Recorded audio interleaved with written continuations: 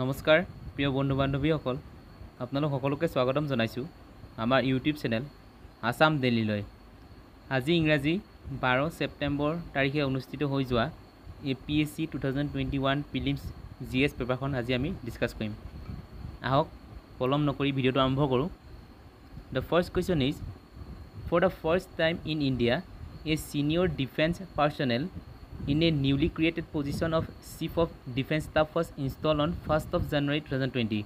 Who will be the above all three chief of the three wings, Army, Navy and Air Force, who is the first incumbent in this position?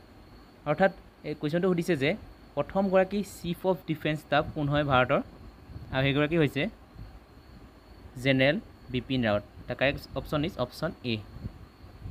The next question is during 1540 and 1587 King Naranayan ruled over the undivided Kush kingdom of Komota and subsequently subjugated the entire Brahmaputra valley including the Ahom Kachari, Tripura and Manipur kingdoms. What was the real name of King Naranayan?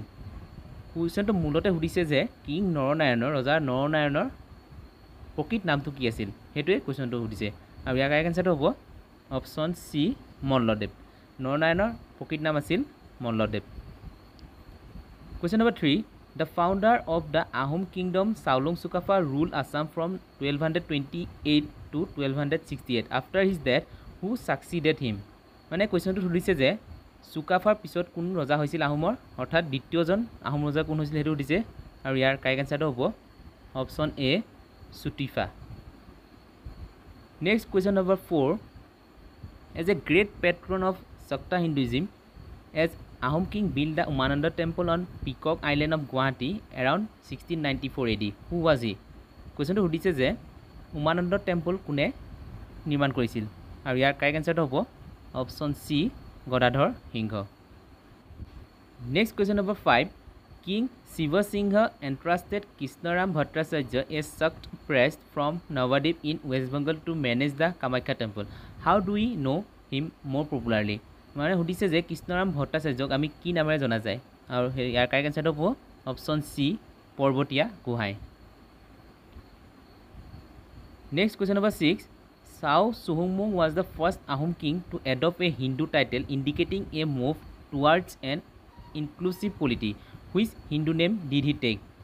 আৰু ইয়াৰ correct আনসাৰটো হ'ব option এ স্বৰ্গনাৰায়ণ সুহুমুঙে স্বৰ্গনাৰায়ণ উপাধি গ্ৰহণ কৰিছিল Next question number 7 The best passing out cadet of the National Defense Academy Karakwasla is conferred the আৰু ইয়াৰ correct আনসাৰটো হ'ব option B Lachit Borphukan gold medal NDA পৰা best cadet যোনে পাছ কৰে আৰু তেওঁক লাচিত বৰফুকন গোল্ড মেডেলে কনফাৰ্ট কৰা হয়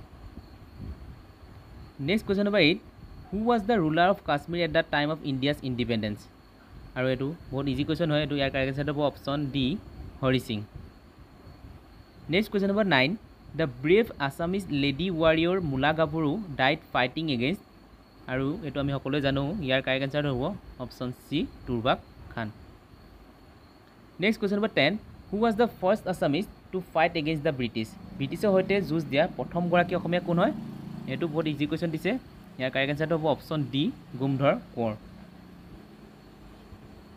Next question number 11 Bhogeshwar Barua was the first Arjun Award winner from Assam in 1966 who was the second Assamese to win the Arjuna Award of Indian sports in 1987 এটো কোৱেশ্যনটো সুধিছে যে অৰ্জুন বঁটা বিজয়ী দ্বিতীয় গৰাকী অসমীয়া কোন হয় এটো সুধিছে প্ৰথম গৰাকী হৈছে ভোগেশ্বৰ বৰুৱা আৰু দ্বিতীয় গৰাকী হৈছে option B Monalisa Barua Mehta very important question Next question number 12 Which Assamese film won the first ever National Film Award for regional language category in 1955 এটো আমি আগতে অলৰেডি ডিসকাস কৰিছো এটো হ'ব অপচন ডি ৰঙা police Next question number 33 Great footballer Dr. Talimeren Eo was born in undivided Assam and went on to the study at Cotton College and RG Kar Medical College for his degree in medicine. He holds a unique status in Indian football history. What was his name? Sorry, what is that to say? আৰু ইয়াৰ correct আনসাৰটো হ'ব option D both B and C অৰ্থাৎ He was the first captain of Indian football team in 1948 London Olympics, and also he was the flag bearer of Indian contingent in 1948 London Olympics. গতিকে এইটো ভালকৈ আমি মনত ৰাখি থ'ব। Next আকৌ এক্সামত কেতিয়াবা সুধিব পাৰে। নেক্সট কুৱেশ্যন নম্বৰ 14, অসীমত যাৰ হেৰাল সীমা is a landmark in Assamese novel written by Kanchan Barua and was first published in 1945, but Kanchan Barua is the PAN name, what is the author real name. অৰ্থাৎ কুৱেশ্যন নম্বৰ 14টো চিম্পলি এইটোৱে সুধিছে যে কাঞ্চন বৰুৱাৰ প্ৰকৃত নামটো কি হয়। তেওঁ অসীমত যাৰ হেৰাল সীমা নামৰ বিখ্যাত উপন্যাসখন ৰচনা লিখিছিলে, আমি সকলোৱে জানোৱে। তেওঁৰ প্ৰকৃত নামটো কি সুধিছে। তেওঁৰ প্ৰকৃত নামটো হৈছে option B, Bhuban Mohan Barua. Next question number 15, the টেল of নমাডিয়াক soul is the English translation of A famous novel by Syed Abdul Malik, which is date novel among the following. আৰু ইয়াৰ কাৰেক্ট এনচাৰটো হ'ব অপশ্যন চি, অঘৰী আত্মাৰ কাহিনী। আৰু ছৈয়দ আব্দুল মালিকে অঘৰী আত্মাৰ কাহিনীৰ বাবে সাহিত্য একাডেমী বঁটা লাভ কৰিবলৈ সক্ষম হৈছিল। Next question number 16, the novel অভিযাত্ৰী is based on the life and achievement of, অভিযাত্ৰী নামৰ উপন্যাসখন কোনগৰাকীৰ জীৱনৰ ওপৰত নিৰ্ভৰ কৰি বনোৱা হৈছে। আৰু ইয়াৰ কাৰেক্ট এনচাৰটো হ'ব অপশ্যন চি, চন্দ্ৰপ্ৰভা শইকীয়ানী। আৰু এই উপন্যাসখন লিখিছে Nirupama বৰগোহাঁয়ে। Next question number 17, the English education act made English language the medium of instruction in India as per decision of lord William Bentinck and funds were allocated to the British East India Company to spend on education and literature in India. When was this act passed? Simply question to সুধিছে যে English education act কোন চনত পাছ কৰা হৈছিল। আৰু ইয়াৰ correct এনচাৰটো হ'ব option A, 1835। Next question number 18, while Rabindranath Tagore conferred the title Mahatma upon Gandhi, who conferred the title half-naked Fakir on Gandhi. Mahatma গান্ধীক half naked ফকিৰ বুলি কোনে কৈছিল প্ৰথমতে। আৰু ইয়াৰ কাৰেক্ট এনচাৰটো হ'ব option B, sir Winston Churchill. Next question number 19, who অথৰ্ড the famous book Indica, Indica নামৰ বিখ্যাত পুথিখন কোনে ৰচনা কৰিছিল। আৰু ইয়াৰ কাৰেক্ট এনচাৰটো হ'ব option C, মেগাষ্টেনিছে। Next question number 20, Aruna Asaf Ali was one of the prominent organizer of the underground activities during the, এই কুৱেশ্যনটো আমি অলৰেডি ডিছকাছ কৰি আহিছোঁ প্ৰিভিয়াছ ভিডিঅ'ত। আৰু ইয়াৰ কাৰেক্ট এনচাৰটো হ'ব option B, quit India movement. Aruna Asaf Ali quit India মুভমেণ্টৰ লগত জড়িত আছিল। Next question number 21, identify the national leader and efficient administrator who played N extra ordinary roll in the integration of the Indian states. আৰু ইয়াৰ correct এনচাৰটো হ'ব option D, Sardar Vallabh ভাই Patel. Next question number 22, the largest landlock country in the world is, আৰু ইয়াৰ correct এনচাৰটো হ'ব option D, Kazakhstan. Landlock country হৈছে যিখন country চাৰিসীমা মাটিৰে আৱৰি আছে, অৰ্থাৎ চাৰিসীমাত কোনো অৰ্থাৎ সাগৰৰ কোনো সীমা নাই। Next question number 23, find out which of the following pairs is or R correct. আৰু ইয়াৰ কাৰেক্ট এনচাৰটো হ'ব option D, all of the এভভ। অৰ্থাৎ খামটি এখন অৰুণাচল প্ৰদেশত ট্ৰাইব এটা, এও হৈছে নাগালেণ্ডৰ ট্ৰাইব, আৰু মেলাচেৰি এটা হৈছে লক্ষদ্বীপ ইউনিয়ন টেৰিটৰীৰ এইটো এটা ট্ৰাইব হয়। অৰ্থাৎ গোটেইকেইটাই শুদ্ধ অপশ্যন। কুৱেশ্যন নম্বৰ 23 কাৰেক্ট এনচাৰটো হ'ব option D. Next question number 24, which country is the largest আৰ্কিপেলাজো country in the world. আৰু ইয়াৰ কাৰেক্ট এনচাৰটো হ'ব option B, Indonesia. Next question number 25, which of the following river has the largest river basin in the Indian ছাবকণ্টিনেণ্ট। আৰু ইয়াৰ correct এনচাৰটো হ'ব option C, the Ganga. Next question number 26, the boundary ডিমাৰ্কেশ্যন between India and Pakistan came in two force on 17th of August 1947, which line divides this two countries. India আৰু পাকিস্তানৰ যোনখন border আছে সেই লাইনডালক কি বুলি line জনা যায়, সেইটো চিম্পলি সেইটো দিছে। আৰু ইয়াৰ কাৰেক্ট এনচাৰটো হ'ব option B, red cliff line বুলি জনা যায় ইণ্ডিয়া আৰু পাকিস্তানৰ border. Next question number 27, the islands of চেচিলছ R located in the, আৰু ইয়াৰ কাৰেক্ট এনচাৰটো হ'ব option C, Indian ocean. Next question number 28. Which of the following wildlife sanctuaries or national park is located in the Assam Arunachal Pradesh border? Assam আৰু অৰুণাচল প্ৰদেশৰ চাৰিমাত থকা wildlife sanctuary খনৰ নাম কি? আৰু ইয়াৰ correct answer হ'ব অপচন এ সোনাই ৰূপাই wildlife sanctuary। আৰু এইখন শোণিতপুৰ ডিস্ট্ৰিক্টত আছে Sonitpur. Next question number 29. According to the most authentic geographical studies, when did life begin in the earth? আৰু ইয়াৰ কাৰেক্ট আনসাৰ হ'ব option B 4.6 billion years ago। Next question number 30. Which water resource project covers and extends the benefits of Madhya Pradesh, Maharashtra and Gujarat and Rajasthan? আৰু ইয়াৰ correct answer হ'ব option B Sardar Sarovar Dam Project। এই প্ৰজেক্টটোৰ জৰিয়তে মধ্য প্ৰদেশ, মহাৰাষ্ট্ৰ, গুজৰাট আৰু ৰাজস্থান এই চাৰিখনে benefit হয়। Next question number 31. Which pair of extremely located Indian cities is connected by the east-west corridor? Question number 31 correct answer হ'ব option A Silchar Porbandar। Next question number 32.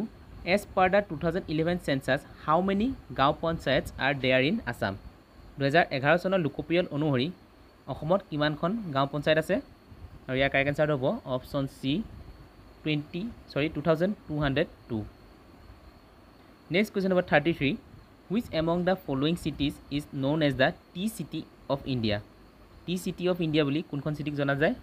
আৰু ইয়াৰ correct answer হ'ব option B Dibrugarh. Next question number 34.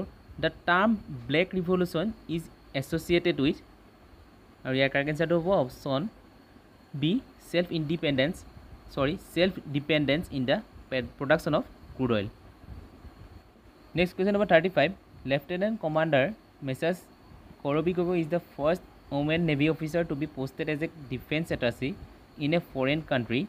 What is her basic expertise? আৰু ইয়াৰ এটো এটা current এফেয়াৰ্স হয় আৰু ইয়াৰ correct answer হ'ব option D warship construction and maintenance। Next question number 36. On 23rd of March 2019, the first Lokpal of India was appointed. Identify the first Lokpal from option given below. প্ৰথমজন লোকপাল কোন আছিল? আৰু ইয়াৰ correct answer হ'ব option D Shri Pinaki Chandra Ghosh. Next question number 37. When was Assam detached from Bengal presidency and was made a separate chief commissionership? আৰু ইয়াৰ correct answer হ'ব option সি 1874। এইটো question আমি already discuss কৰিছোঁ প্ৰিভিয়াছ ভিডিঅ'ছ, আপোনালোকে ভালকৈ আগৰ ভিডিঅ' আমাৰ চাই ল'ব। Next question number 38. Which of the following articles empowers the governor to appoint the chairman and other members of a state public service commission? এইটো এটা ইণ্ডিয়ান পলিটি কুৱেশ্যন হয় আৰু ইয়াৰ কাৰেক্ট আনসাৰটো হ'ব option C article 316। Next question number 39. Who was the first speaker of the Lok Sabha of Indian Parliament? ভাৰতৰ লোকসভাৰ প্ৰথমগৰাকী অধ্যক্ষ কোন আছিল? আৰু ইয়াৰ কাৰেক্ট আনসাৰটো হ'ব option D জি.ভি. মাভালাংকাৰ। Next question number 40. Who was the India's Prime Minister when the government introduced the modern Panchayati Raj system by the 73rd Constitutional Amendment Act and gave it a constitutional status? আৰু ইয়াৰ correct আনসাৰটো হ'ব option এ PV. Narasimha Rao. অৰ্থাৎ এই একখন কেতিয়া পাছ কৰা হৈছিল? 1992 চনত। আৰু এই তেতিয়া ভাৰতৰ প্ৰধানমন্ত্ৰী কোন আছিল সেইটো সুধিছে আৰু ইয়াৰ কাৰেক্ট আনসাৰটো হ'ব option A PV. Narasimha Rao. Next question number 41. Which among the following schedules of the Indian Constitution is related with the distribution of powers between union and states? এইটো এক্সামত প্ৰায় সুধি থকা দেখা যায়। ইয়াৰ কাৰেক্ট আনসাৰটো হ'ব option B 7th schedule। Next question number 42. The concept of integral humanism and Antyodaya were associated with which of the following visionary thinker of India? Year correct আনসাৰটো হ'ব option C Deen Dayal Upadhyay. Next question number 43. When did the first amendment of the Indian Constitution take place? প্ৰথমবাৰ বাবে ভাৰতৰ সংবিধানখন কোন চনত সংশোধন কৰা হৈছিল? আৰু ইয়াৰ কাৰেক্ট আনসাৰটো হ'ব অপচন এ 18 জুন 1951। আৰু প্ৰথমবাৰ কিয় সংশোধন কৰা হৈছিল? প্ৰথমবাৰ ভাৰতীয় সংবিধানত 9th schedule এড কৰা হৈছিল, 9th schedule of Indian Constitution। Next question number 44. Which freedom fighter earned the sobriquet the Nightingale of India? কোন গৰাকী ফ্ৰীডম ফাইটাৰক নাইটিংগেল অফ ইণ্ডিয়া বুলি জনা যায়? এটো এক্সামত প্ৰায় সুধি থকা দেখা যায়। ইয়াৰ কাৰেক্ট আনসাৰটো হ'ব option C Sarojini Naidu. Next question number 45. Under Article 368, the Parliament has no power to repeal the fundamental right because they are. এই কুৱেশ্যনটো অলপ ডাউটফুল হয়, আপোনালোকে চাই ল'ব। আমাৰ মতে এই কুৱেশ্যনটো হ'ব লাগে option D all of the above. তথাপি আপোনালোকে এইটো আপোনালোকে যদি জানে আপোনালোকে কমেণ্ট বক্সত জনাব আমাক। Next question number 46. The concept of dual citizenship in the Union of India to the person of Indian origin belonging to some specified countries was recommended by. আৰু ইয়াৰ কাৰেক্ট আনসাৰটো হ'ব option B LM Singhvi Committee. Next question number 47. Equal opportunity in matters of public employment is granted under the article. And here correct answer to option C, article 16. Next question number 48. Which of the following fundamental rights are available only to the citizens of India? This question to all of confusing hoy. Amar mote question to hobo lage option A. Tothapi aponke bhalke sai lobo. Next question number 49. In the Indian Constitution, the method of election of the President of India is taken from which country? Aru question number 49 correct answer hobo option A, Ireland. Next question number 50. এই কুৱেশ্যনটো বহুত লং হয়, মই shortly আপোনালোকক simply বুজাই দিম। Simply হৈছে কুৱেশ্যনটো সুধিছে যে আছুৱে যেতিয়া আছাম একৰ্ড সাইন কৰিছিলে তেতিয়া অসমৰ যোনটো কাট অফ ডেট দিছিলে সেই কাট অফ ডেটটো কিমান আছিল ইলিগেল মাইগ্ৰেণ্টছৰ কাৰণে, আৰু সেই কাট অফ ডেটটো হৈছে অপশ্যন ডি 24 মাৰ্চ 1971। ইয়াৰ আগৰ যিখিনি আহিছিলে ভাৰতলৈ বা অসমলৈ সেইবিলাকক ভাৰতীয় চিটিজেন বুলি আখ্যা দিয়া হ'ব। তাৰ পিছত যিখিনি আহিছে সেইখিনি ইলিগেল ইমিগ্ৰেণ্টছ বুলি কোৱা হ'ব, সেইবিলাকক ভাৰতীয় চিটিজেন বুলি কোৱা নহ'ব। 1971 24 মাৰ্চৰ পিছত যিখিনি আহিছিলে সেইখিনি কোৱা নহয়, তাৰ আগৰখিনি ক'ব। চ' the cut off that is 24 March 1971। Next question number 51. The 4 district under the BTC war, আৰু সেই 4খন ডিষ্ট্ৰিক্ট কোনখন ডিষ্ট্ৰিক্ট হয় আমি জানোৱে সকলোৱে। সেইখন হৈছে অপশ্যন বি কোকৰাঝাৰ, বাক্সা, চিৰাং আৰু ওদালগুৰি। BTC 4খন ডিষ্ট্ৰিক্টৰ নাম দিছে। Next question number 52. Which statement among the following is not true about GST Council? GST Councilৰ লগত কোনটো তলৰ statement correct নহয় উঠিছে, আৰু ইয়াৰ correct answer হ'ব option B, it is chaired by the Prime Minister of India. এইটো correct নহয়। কোনটো correct হয় এইটো GST Council chair কোনে কৰে? ভাৰতৰ ফাইনেন্স মিনিষ্টাৰ। গতিকে এই statementটো correct নহয়। So the correct answer is option B. Next question number 53.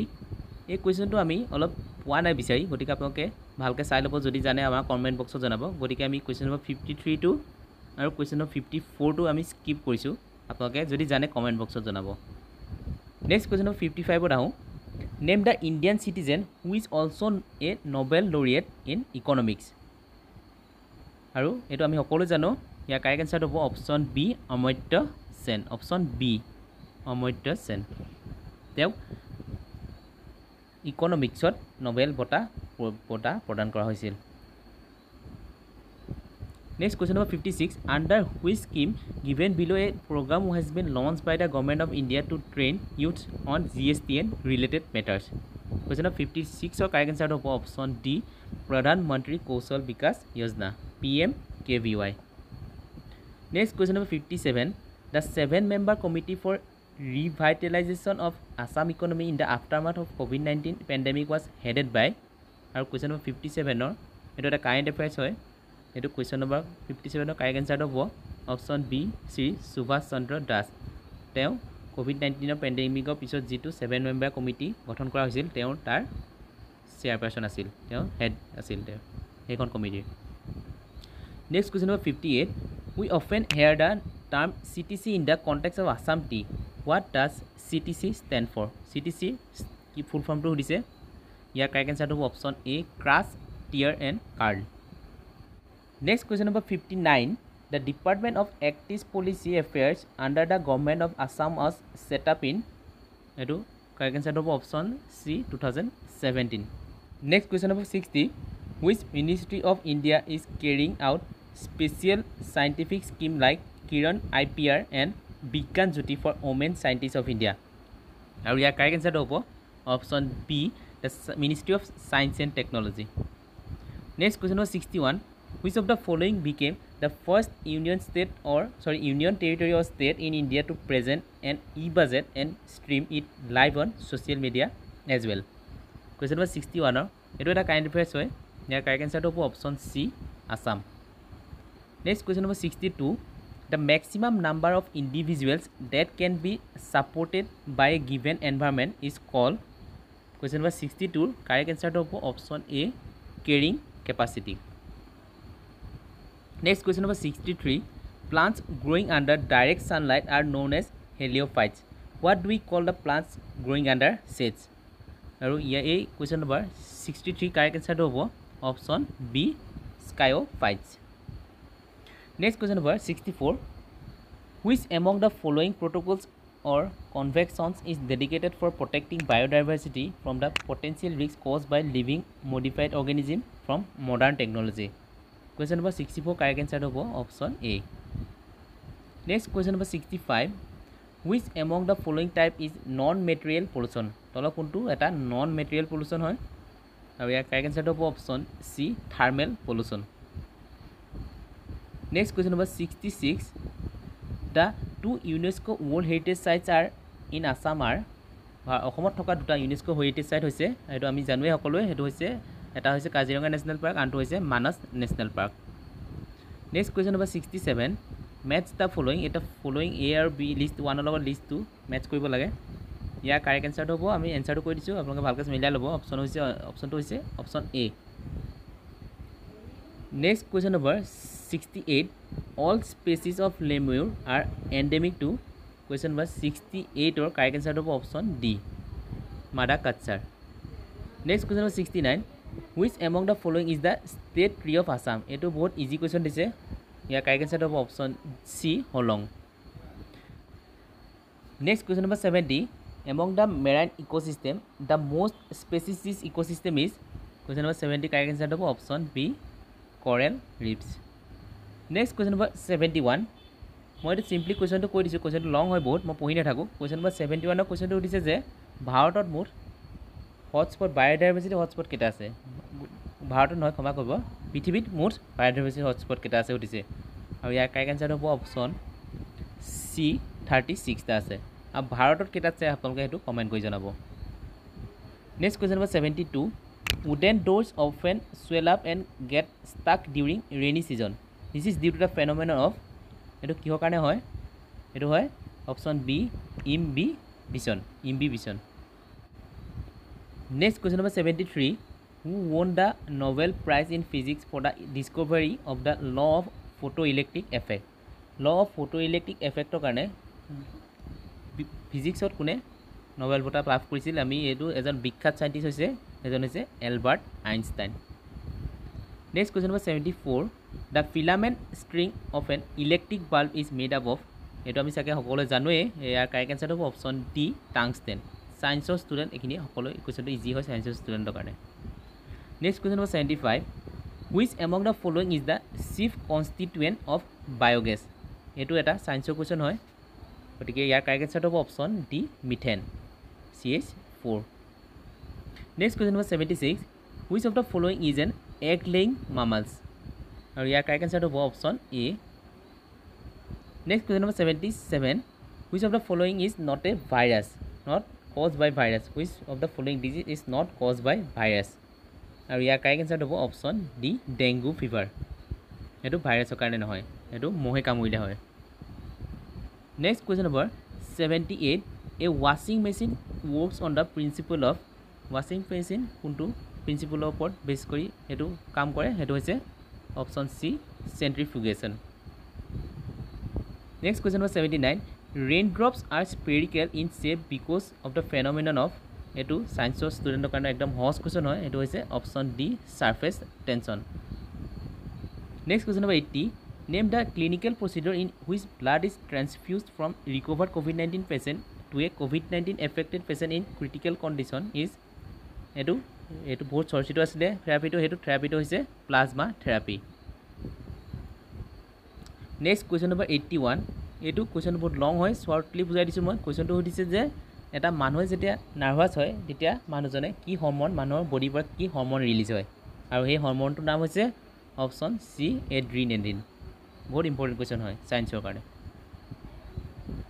Next question number 82 the prime minister of India kick started the largest vaccination drive in the Indian history against the COVID-19 virus on আৰু ইয়াৰ correct answer হ'ব option B 16 January 2021 next question number 83 the biggest vaccine manufacturer by volume in the world is এটো আমি সকলোৱে জানোৱে এটো হৈছে ভাৰতৰ এটা company হৈছে এটো হৈছে Serum Institute of India next question number 84 এটো এটা লং কোৱেশ্যন হয় মই শৰ্টলি কৈ দিছো যে 2020 নৰ্থ ইষ্ট ৰিজিয়নৰ ভিতৰত আটাইতকৈ পৰিষ্কাৰ যোনখন ডিষ্ট্ৰিক্ট বা চিটি কোনে লাভ কৰিবলৈ সক্ষম হৈছিল সেইখন হৈছে অপশ্যন বি যোৰহাট চহৰখন ক্লিনেষ্ট চিটি হিচাপে এৱাৰ্ড লাভ কৰিবলৈ সক্ষম হৈছিল next question number 85 which country on 19th of July 2020 launched its first mission to the Mars এইটো বহুত ইম্পৰ্টেণ্ট কুৱেশ্যন হয় মাৰ্চলৈ প্ৰথমটো মিছন কোনে ষ্টাৰ্ট কৰিছিলে এই বছৰ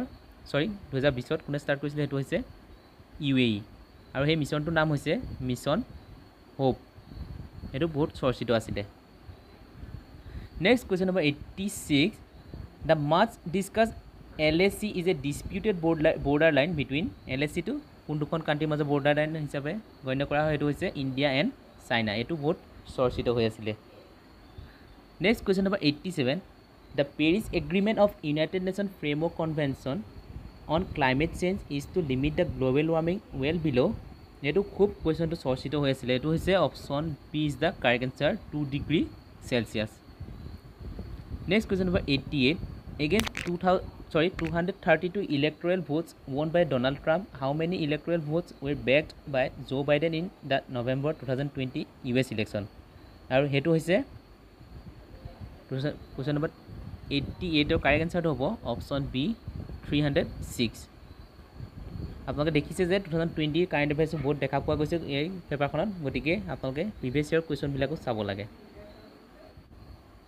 next question number 89 the Nobel prize in literature for the year 2020 was won by literature 2020 Nobel prize কোনে লাভ কৰিবলৈ সক্ষম হৈছিল আৰু ইয়াৰ কাৰেক্ট আনসাৰটো হ'ব option A Lewis Glück next question number 90 Situate port in Myanmar which is being financed by India is a part of which project আৰু ইয়াৰ correct আনসাৰটো হ'ব option A next question number 91 on 26th of January 2020 we lost all-time great basketball player who used to play for Los Angeles Lakers in the National Basketball Association for 2 decades who was he 2020 চনত এজন famous basketball player মৃত্যু হৈছিল plan ক্ৰেছত আৰু তেওঁৰ নাম হৈছে option D কোবে ব্ৰায়াণ্ট এইটো বহুত ডাঙৰ এটা ট্ৰেজেডি হৈছিলে খেল জগতৰ কাৰণে next question number 92 the FIFA world cup 2022 will be হোষ্টেড by it's very easy question year correct answer হ'ব option C Qatar next question number 93 which among the following remove the pro' democracy books from it's public লাইব্ৰেৰীজ recently আৰু ইয়াৰ correct আনসাৰটো হ'ব option B Hong Kong এইটো খুব চৰ্চিত হৈ আছিলে বিষয় next question number 94 এই কুৱেশ্যনটো সুধিছে যে 2020 চনৰ 25 মে তাৰিখে আমেৰিকাত এজন ব্লেক মেনক হত্যা কৰা হৈছিল আৰু তেখেতৰ নামটো কি আছিল এইটো বহুত বেছি চৰ্চিত হৈ আছিলে বিষয় ইয়াৰ কাৰেক্ট আনসাৰটো হ'ব option D George Floyd next question number 95 the national education policy 2020 was ৰিপ্লেচড বাই এই কুৱেশ্যনটো কাৰেক্ট আনসাৰটো হ'ব option A national education policy 1986 next question number 96ত সুধিছে যে আয়োধ্যা যোনটো ভাৰ্ডিক আছিলে ফেমাছ ভাৰ্ডিকটো সেইটো কোনটো হাইকোৰ্টে দিছিলে আৰু সেইটো কোনটো আছিলে সেইটো হৈছে option B Allahabad high court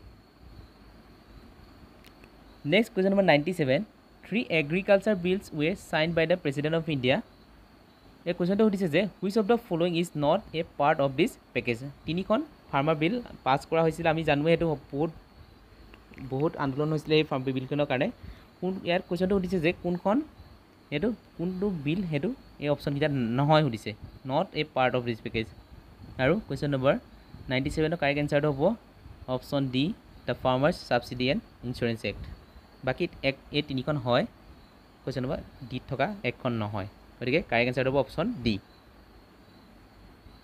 next question number 98 the central board of secondary education অৰ্থাৎ CBSE পাৰ্টনাৰ্ড with which company to launch A curriculum on digital safety and augmented reality for students and educators CBSE এটা সংস্থাৰ লগত tie up কৰিছে হেইটো সংস্থাটো হৈছে মাইক্ৰোসফট option C is the correct answer next question 99 which tribe of Assam organized the Judima festival simply হেটো হৈছে কোৱেশ্চনটো আৰু ইয়াৰ correct আনসাৰটো হ'ব option B Dimasa tribe last question is during 27th of September 2020 and 10th November 2020 a fierce battle was fought between two countries for the disputed territory of Nagorno-Karabakh which are the two countries এটো খুব চৰ্চিত আছিল বিষয়টো ইয়াৰ correct আনসাৰটো হ'ব option B আজিলৈ ভিডিওটো ইমানতে সমাপ্ত হ'ল আশা কৰোঁ আপোনালোকে সকলোৱে ভাল পালে